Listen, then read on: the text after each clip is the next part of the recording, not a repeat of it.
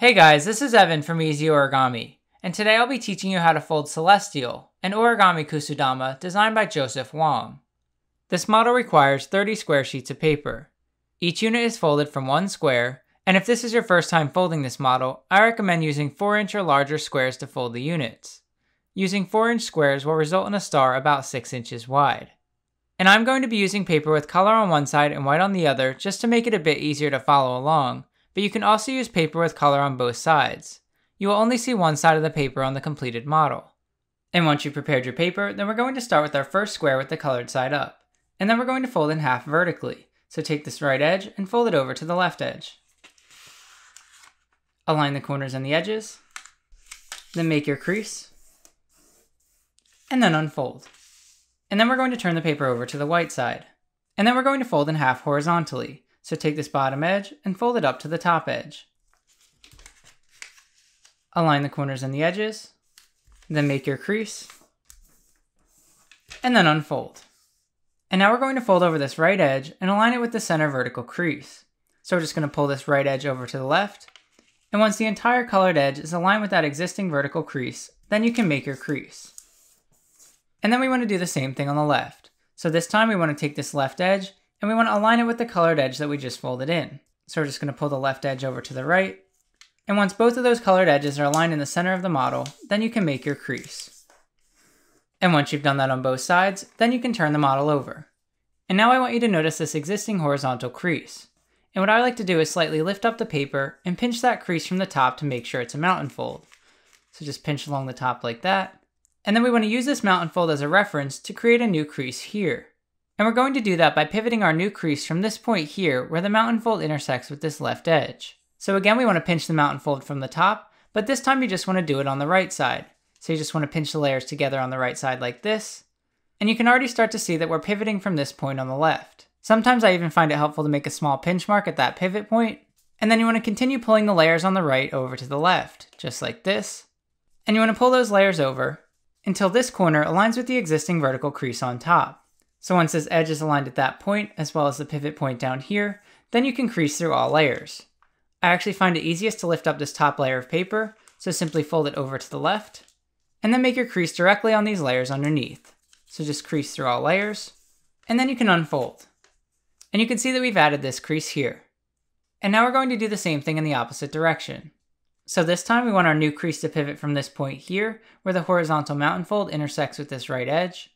And we're going to do that by pinching this mountain fold from the top. But you only want to lift up the left side of the model like this, because we want to pivot from this right point here. So again, I find it easiest to make a small pinch mark to make sure you're pivoting from that point. And then you can continue to pull the layers from the left over to the right. And you want to pull those layers over until this colored corner is aligned with this vertical crease on top. So once that corner is aligned and you've made sure that your crease pivots from that right point, then you can crease through all layers. I find it slightly easier to lift up this top layer of paper by pulling it over to the right and then creasing directly on the layers underneath. But once you've done that, then you can unfold, and you can see the model is now symmetrical. So from here we're going to rotate the paper 180 degrees, and we're going to do the same exact thing. So we're going to start by making a crease that pivots from this point on the left. Again, we want to pinch this horizontal mountain fold from the top, and we want to pull the right side of the paper over to the left while pivoting from that left point. And you want to pull those right layers over until this colored corner aligns with this vertical crease on top. Once you've done that, then you can crease through all layers, or I prefer to lift up this top layer of paper by folding it over to the left, and then creasing on these layers directly underneath. Once you've done that, then you can unfold. You can see that you've made this crease here, and then we're going to do the same thing one last time. So we want our new crease to pivot from this point on the right here.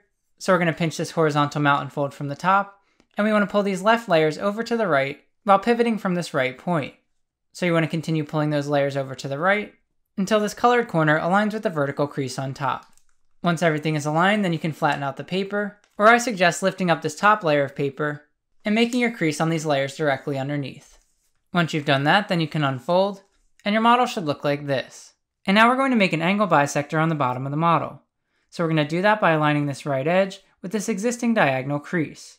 So we're simply going to lift up this bottom right corner, and we want to align this colored edge with the existing diagonal crease. Once the edge and the crease are aligned, then you can make your crease, and then you'll notice this extra white flap of paper at the bottom. You can simply fold that up as far as it goes, and then crease sharply through all layers. Then we're going to rotate the paper 180 degrees, and we're going to do the same exact thing. So again, we're going to lift up this bottom right corner, and we want to align this colored edge with the existing diagonal crease. So once the edge and the crease are aligned, then you can make your crease, and then you can fold up that extra white flap of paper as far as it goes. So just crease sharply through all layers, and your model should look like this. And now we're going to do the same thing on the left. So this time we're going to lift up the bottom left corner, and we want to align this colored edge with the existing diagonal crease underneath. Once the edge and the crease are aligned, then you can make your crease, and then you can unfold the flap that you just folded in. Then from here we're going to rotate the paper 180 degrees, and then we're going to do the same thing on the other side. So once again we're going to lift up this bottom left corner, and we want to align the folded edge with the diagonal crease underneath.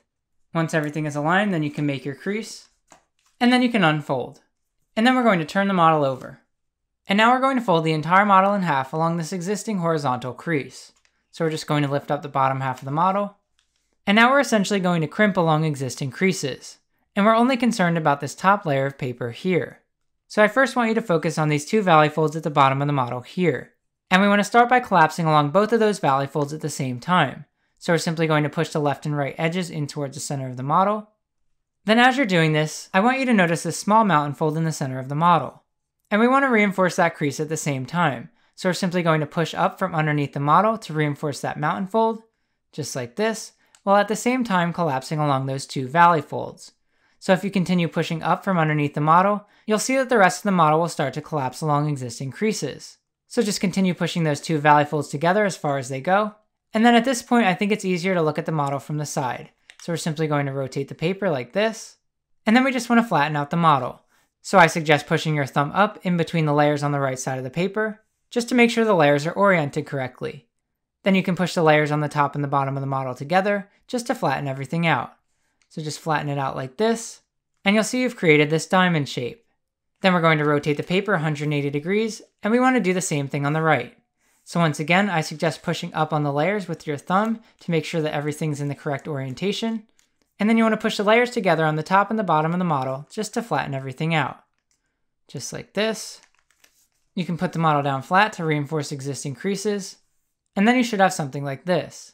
Then we want to rotate the model so that we're looking at it from underneath. And I want you to notice this triangular flap that we crimped in the previous step. And you want to make sure that your paper is oriented so that that triangle points towards the left. Then from here we're going to make a small angle bisector. And we're going to do that by aligning this short horizontal crease with this tall vertical crease. I find it easiest to put your thumb on the tall vertical crease, and at the same time you want to push this corner over to the right. So we're just going to push the corner over like this, and you want to push it over until these two creases align. Then you can slightly flatten out the paper, and you can see you've made this small angle bisector here. And we want to do the same thing on the other side, but I find it easiest to again push down along those vertical creases. And while keeping your thumb in place, you want to bring this corner back to align with this corner here. So we're just going to bring those two corners together just like they were before.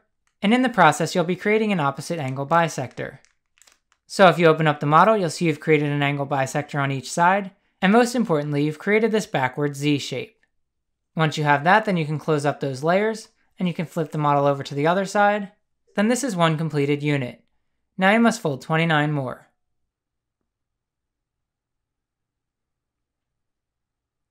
Once you've folded all 30 units, you're going to need 2 to start the assembly. Then, look at one, and you'll notice that it has a flap like this on each side, and it also has 2 pockets in between these white layers here on both sides of the model. So once again, we're going to take our second unit, and we want to insert the second unit's flap inside the first unit's pocket. And I mentioned that there's 2 white pockets on each side of the model, so we want to insert the second unit's flap inside of this topmost pocket on the first unit. And we're going to do that by lifting up both units, and then we want to bring them together like this. Again by inserting the second unit's flap inside of the topmost pocket on the first unit, just like this, and you want to slide the flap inside as far as it'll go until the units are pretty much aligned. And once both units are aligned on top, then we're going to turn the model over and make sure both units are aligned on the back side. So from here I want you to notice this Z-shaped layer on the second unit, and we want to make sure that the first unit is tucked underneath it. So we simply need to rearrange the layers so that the first unit is tucked underneath that Z-shaped layer on the second unit. Just like this. You can tuck the first unit all the way inside, and you'll see that the units will kind of lock together. So the Z-shaped layer kind of holds both units in place. So once the 2 units are aligned on the back side, then you can turn the model over once again. And now we're going to add a third unit the same way. So this time we're going to insert the third unit's flap inside of this rightmost pocket on the second unit. So we're going to do that by lifting up all 3 units and then bringing the second and third units together like this. Again, making sure that the third unit's flap goes inside of the rightmost pocket on the second unit. Then you want to slide the flap inside of the pocket as far as it goes until the second and third units are completely aligned. And once the units are aligned on the front side, then we want to turn the model over and make sure they're aligned on the back side as well. And again, I want you to notice the Z-shaped layer on the third unit, and we want to make sure that the second unit is tucked underneath it. So we just want to rearrange the layers, again making sure that the second unit goes underneath the Z-shaped layer on the third unit, just like this. And you'll see that both of those units are now aligned. Once the units are aligned on the front and the back side, then we can turn the model back over. And now we want to connect the first and the third unit the same way to make a point from 3 units. So we're going to do that by slightly rotating the model so that we can see the flap on the first unit. And once again, we want to insert the first unit's flap inside of this rightmost pocket on the third unit. So we're going to do that by bringing the first and the third units together, just like this, essentially creating a little pyramid shape in the center of the model. And from here I would at least try to bend this flap and tuck it directly inside of the pocket, but I find that can be a little bit difficult to do. So instead, I prefer to partially unfold this third unit. So if you basically unfold the crimp on the third unit, you'll see that you now have access to this colored layer, and you can simply tuck the first unit's flap inside. So just push it inside as far as it goes, flatten out the model, and then just recollapse that crimp along existing creases. And once the first 3 units are aligned on the front side, then we're going to turn the model over, and you want to make sure they're aligned on the back side as well. So basically you want to make sure that all 3 units are aligned, and you want to make sure that these Z-shaped layers create this kind of configuration here. If you've done that, then you're good to go. And you can turn the model back over, and now you've made a point from 3 units. I taught the initial assembly using 3 colors to help you learn how to create these 3 unit points. And now that you understand how to do that, I'm going to be switching over to a slightly smaller model in all blue. And now that we've created our first point from 3 units, we want to repeat this process by creating another point and adding 2 more units to the end of this unit here.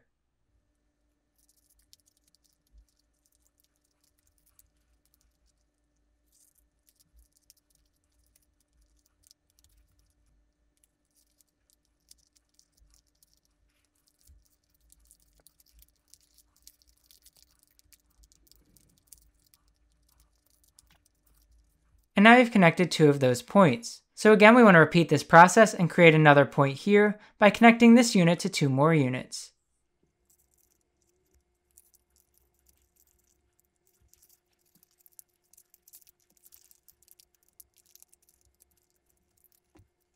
And now we've created 3 points. So you just want to repeat the same process on the ends of these 2 units here.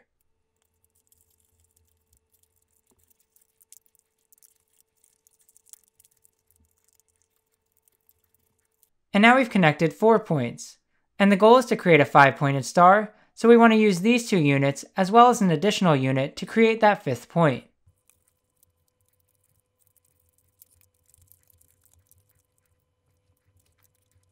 And this is what the model will look like once you've connected 5 points. As you continue with the assembly, you also want to flip the model over every once in a while and make sure that the layers are all oriented correctly. So just make sure those backwards Z-shaped layers are all in the correct orientation, and make sure everything's looking symmetrical. Once everything looks good on the back side, then you can turn the model over. And from here you want to continue adding units the same way. So you want to start by creating these 3 unit points, and you want to arrange 5 of them to create these 5-pointed stars. So just repeat this process until you've assembled all 30 units.